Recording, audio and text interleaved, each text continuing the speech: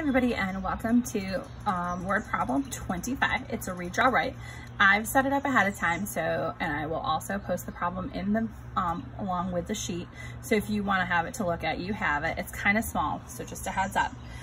I also set up a timeline down at the bottom, so I didn't have to do that while I was on camera with you guys. So remember that you can pause this at any time you need to when you are working, if it makes it a little easier. Or if you feel like you can go on ahead and work without me, feel free. So it says, Michael spends 19 minutes on his math homework and 17 minutes on his science homework. How many minutes does he spend doing his homework? So this is a question. So we're finding out how much time does he spend doing his homework. We want to know the total amount of how much time he's doing. So we have two time frames. We can either add those up, but it says it wants, it has a timeline. It actually says, I didn't write this on here because I was running out of room.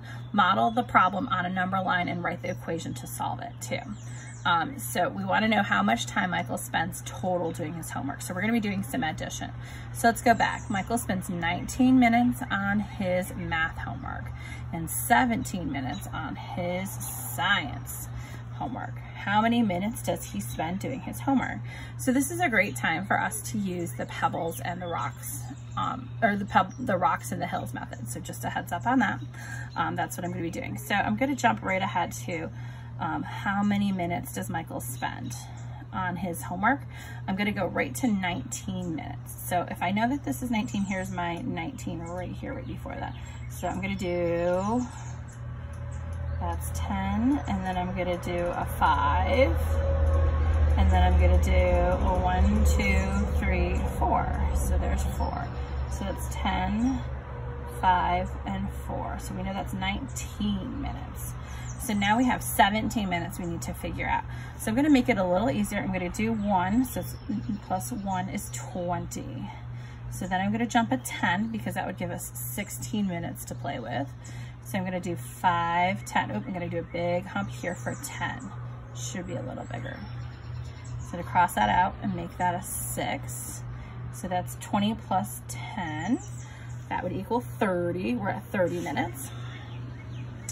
Then I can jump. Can I jump another interval? I can. I can jump another 5, so that'd be 5. So if I cross that out, that leaves me, oops, with 1, I crossed out 5. That leaves 1 minute left. So then there's 1 minute right there. So plus 5. Oop, I need to back it up a little bit. So I didn't do that quite right. Equals 30 plus 5 equals 35. Then I have 1 minute left, equals 36 minutes. So it did want us to show this on a number line.